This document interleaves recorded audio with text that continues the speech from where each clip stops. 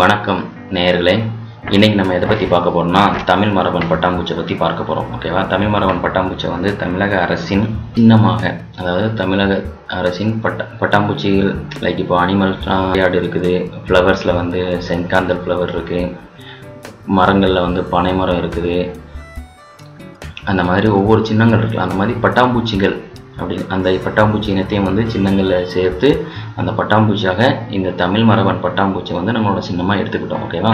தமிழக அரசின் பட்டாம்பூச்சி அப்படின்னா அது வந்து தமிழ் மரவன் பட்டாம்பூச்சி அப்படின்னு சொல்லி தமிழக அரசு வந்து அரசாணை வெளியிட்டிருக்கு. ஓகேவா? இது நடந்தது எப்போனா ஜூலை 2019. ஸோ இதை பற்றி அன்றைக்கி பார்க்க போகிறோம். அந்த பட்டாம்பூச்சினா தமிழ் மரவன் பட்டாம்பூச்சியானது இலங்கை மற்றும் இந்திய மலைப்பிரதேசங்களில் காணப்படும் ஒரு வகை பட்டாம்பூச்சியாகும். இதன் அறிவியல் பெயர் சிர்கோரா டைஸ் மற்றும் தமிழ் யோமேன் என ஆங்கிலத்தில் அழைக்கப்படுகிறது. நிம்ஃபலிடே எனும் பட்டாம்பூச்சி குடும்பத்தை சார்ந்தது. இந்த வகை பட்டாம்பூச்சி தமிழகத்தின் மேற்கு தொடர்ச்சி மலை பிரதேசங்களில் அதிகமாக காணப்படுகிறது. ஓகேவா? அதாவது நம்ம வெஸ்டர்ன் காட்ஸ் இருக்குல்ல, வெஸ்டர்ன் காட்ஸில் வந்து நிறையா இருக்குது.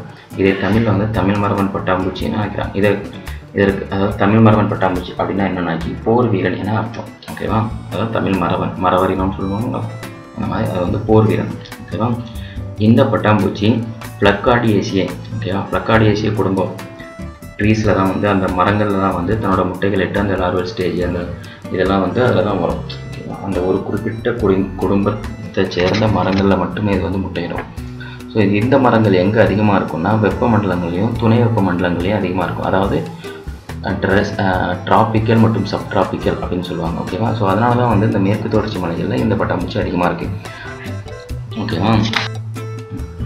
இந்த பட்டாம்பூச்சி வந்து எண்டமிக். ஓகேவா? Endemic to western God's.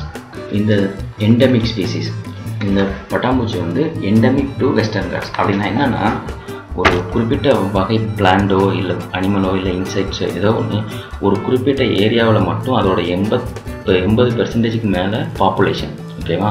அதாவது அந்த இனத்தில் வந்து 80% மேலே உள்ளவங்க ஒரே இடத்துல இருந்தால் அதுதான் எண்டமிக். ஓகேவா? ஸோ அந்த மாதிரி இந்த பட்டாம்பூச்சியோட 80% மக்கள் தொகை, அந்த தொகை வந்து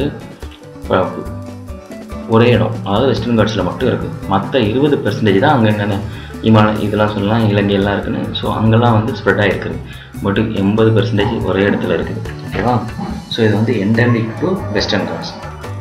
ஏன்னா இதை ஏன் பாதுகாக்கணும் அப்படின்னா பட்டாம்பூச்சிகளை வந்து நம்ம எதுக்காக யூஸ் பண்ணலாம்னா கிளைமேட் சேஞ்சை வந்து கிளைமேட் சேஞ்ச் இண்டிகேட்டராக யூஸ் பண்ணலாம். ஸோ ஒரு பட்டாம்பூச்சி வந்து ஒரு இடத்துலேருந்து இன்னொரு இடத்துக்கு மைக்ரேட் ஆகுதுன்னா அது வந்து எதனால் மைக்ரேட் ஆகுது, ஸோ அதில் என்ன வெப்பநிலை சேஞ்ச் ஆகிருக்கு அப்படிங்கிறத வந்து நம்ம அதை ஐடென்டிஃபை பண்ணிக்கலாம். ஒரு ஏரியாவில் வந்து ஒரு இது மைக்ரேட் ஆச்சுன்னா இதுக்கு காரணம் தான். ஓகேவா? ஸோ இந்த வகை பட்டாம்பூச்சி வந்து எப்படி மைக்ரேட் ஆகும்னா இது வந்து வாழ்கிறதே வந்து கூட்டமாக தான் வாழும். ஓகேவா? ஒரே இடத்துல ரொம்ப குரூப்பாக தான் வாழும். அந்த கூட்டம் அதே மாதிரி மைக்ரேட் ஆகும்போது ரொம்ப கூட்டமாகவும் மைக்ரேட் ஆகும். ஸோ இதை வச்சே நம்ம வந்து ட்ராக் பண்ணலாம். ஸோ எந்தெந்த ஏரியாவில் எப்படி கிளைமேட் சேஞ்சஸ் ஆகிருக்கு அப்படிங்கிறத வந்து யூ கேன் ட்ராக் இட். ஓகேவா? ஸோ அப்புறம் பார்த்தீங்கன்னா இந்த வகை பட்டாம்பூச்சி வந்து ரொம்ப பிரைட்டு கலர். ஓகேவா? அதாவது அடர் பழுப்பு நிறத்தில் தான் இருக்கும்.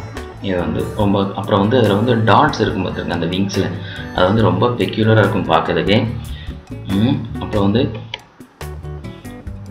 இதே மாதிரி ஆல்ரெடி 4 ஸ்டேட் வந்து பட்டாம்பூச்சிகளுக்கும் இடம் கொடுத்து சின்னமாக அறிவிச்சிருக்காங்க. அது யாரெல்லாம் பார்த்தீங்கன்னா மகாராஷ்டிரா வந்து ப்ளூ மோர்மனுக்கும், உத்தராகண்ட் வந்து காமன் பீகாக்குங்கிற பட்டாம்பூச்சிக்கும், கர்நாடகா வந்து சதர்ன் பேர்ட் விங்ஸ் அப்படிங்கிற பட்டாம்பூச்சிக்கும், கேரளா வந்து மலபார் பெயிண்டட் பீகாக். இந்த மாதிரி இந்த 4 பட்டாம்பூச்சியை வந்து இந்த 4 ஸ்டேட்டை தன்னோட ஸ்டேட் பட்டாம்பூச்சியாக தேர்ந்தெடுத்திருக்கு. அதுபோல் இப்போ தமிழ்நாடு இந்த தமிழ் மரவன் அல்லது தமிழ் போர் வீரன் பட்டாம்பூச்சியை வந்து நம்மளோட பட்டாம்பூச்சி இனமாக நம்ம செலக்ட் பண்ணியிருக்காங்க. அதை வந்து அரசாங்கம் வெளியிட்டாங்க. ஓகேவா? ஸோ இந்த பட்டாம்பூச்சி சரி நிறைய பேர் கேட்குறாங்க, நான் இதில் பார்த்தேன், ஃபேஸ்புக்கு யூடியூப்லாம் பார்த்தேன், லைக் அந்த நியூஸ் வந்திருந்தப்போ அந்த பட்டாம்பூச்சி வந்து இதை அறிவிச்சிருக்காங்க அப்படின்னு சொல்லிட்டு நியூஸ் போட்ட உடனே அதில் வந்து நிறைய பேர் கமெண்ட் போட்டிருந்தாங்க. எப்படின்னா ஆமாம் இதில் தான் நம்ம நாடு முன்னேறின போது, இப்போ இந்த பட்டாம்பூச்சி இனத்தை இப்படி அறிவித்ததுனால நாடு வந்து வளர்ச்சி ஆகிற போதா, ஏதோ செய்யணுங்கிறதுக்காக சும்மா செஞ்சு அப்படிங்கிற மாதிரிலாம் கமெண்ட் போட்டிருந்தாங்க. ஸோ அவங்களுக்காக ஒன்று சொல்லிக்கிற விரும்புகிறேன்.